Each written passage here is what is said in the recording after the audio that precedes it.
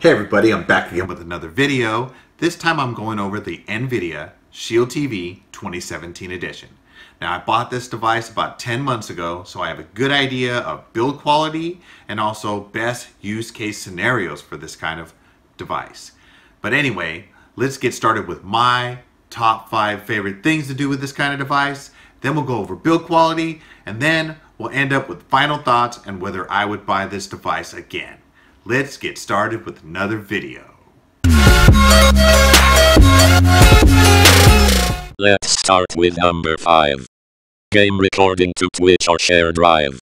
So I have uploaded a few games up from the built-in game recording in the Shield TV, and it works well as long as it is an overly taxing game. Sometimes you will get a little stuttering, but for the most part it works well.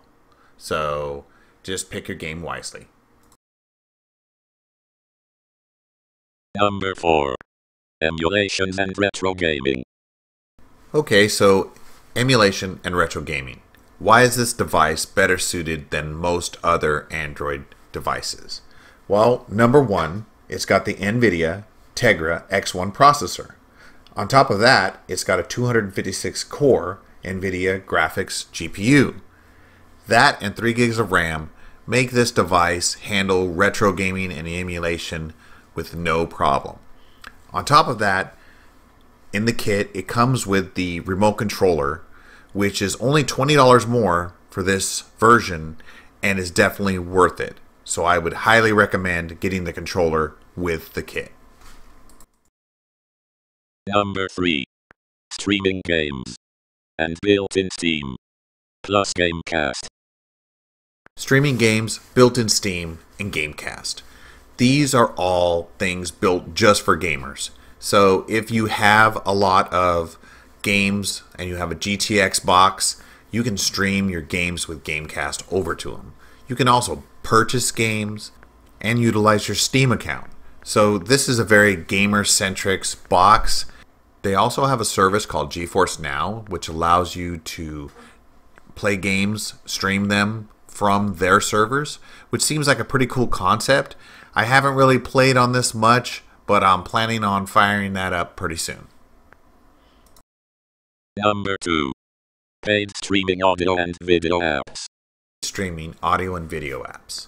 The Shield TV does this exceptionally well, and it's one of the only devices that natively, right out of the box, does all of these different apps, whether it's Netflix, Amazon Video, Vudu, Hulu. All of them just work, and they work exceptionally well. On top of that, the remote control has a 3.5mm jack, so you can plug headphones right into it and listen to them without making a bunch of noise. This definitely helps if you have a significant other. Number 1. Kodi. Last but definitely not least is Kodi. It is the best multimedia streaming application that I've come across so far, and it works perfect on the Shield TV 2017 edition. It's the only application that I've seen so far that is a one-stop shop for all the movies, television shows, live sporting events, and live television channels that I've seen all put together in one place. So now that we've seen all the things I use it for, how about we take a quick look at the build quality and overall general uses that you can do with the Shield TV.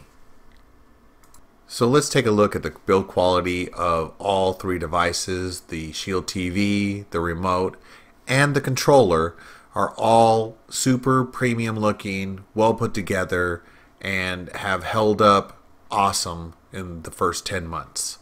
The size of the Shield TV is a little bit thinner than a GoPro 4 on the thin side. And then if you were to take it and put it on the larger side of the unit, it's just a little bit thicker than the GoPro 4 on that side.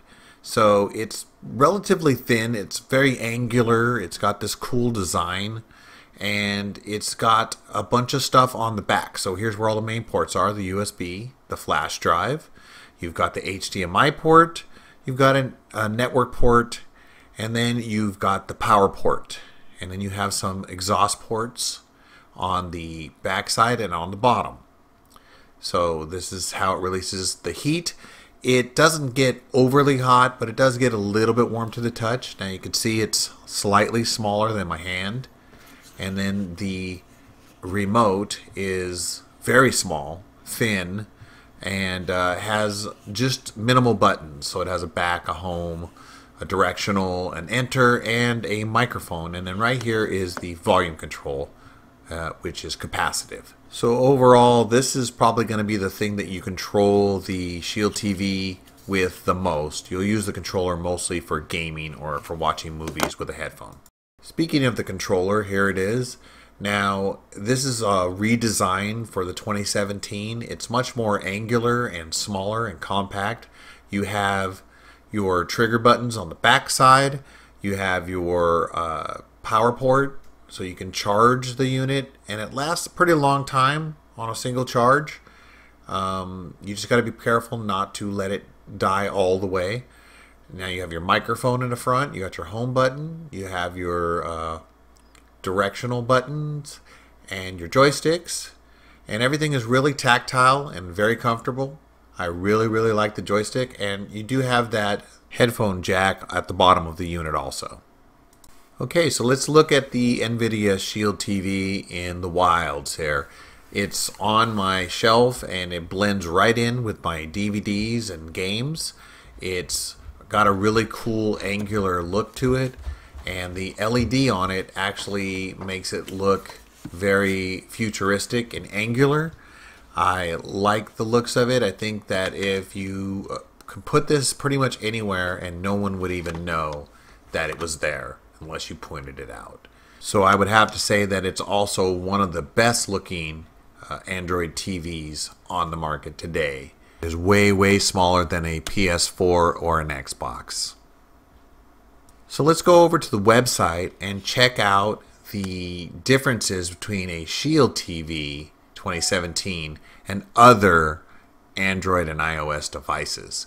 Now, as you can see here, there's a SmartThings adapter. It's called the SmartThings Link, and it actually turns your Shield TV into a SmartThings hub.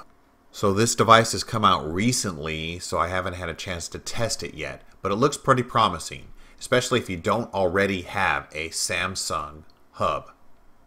The standard device does not come with the controller, but for $20 more you can get the controller, and then of course if you wanted a larger hard drive you can go for the Pro.